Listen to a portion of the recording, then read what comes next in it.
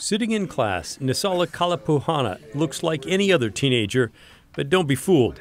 The junior at Glencoe High has pulled off the unthinkable. Perfect scores in both the ACT, a 36, and the SAT, a 1600.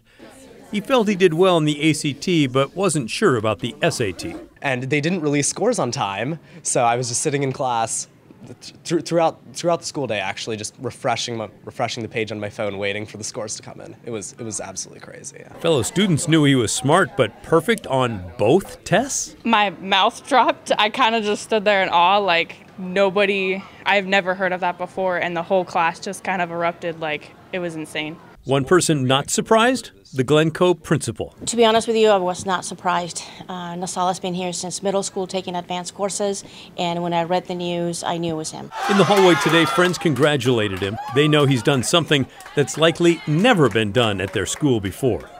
Nisala is now sharing his secret. The secret's doing practice tests. It's learning how the test works, because the test doesn't test subject content as much as it tests how good you are at taking the test itself. It's a skill in itself. So is studying.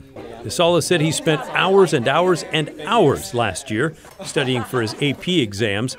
It worked. He's still carrying a straight A grade point average and taking a college class now in vector calculus.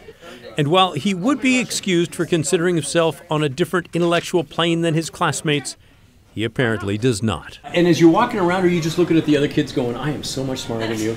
No, no. I mean, everyone's smart at their own thing, right? And in my opinion, a standardized test does not say much about your intelligence at all. It tells you how good you are at taking a test, right? It's one thing, right?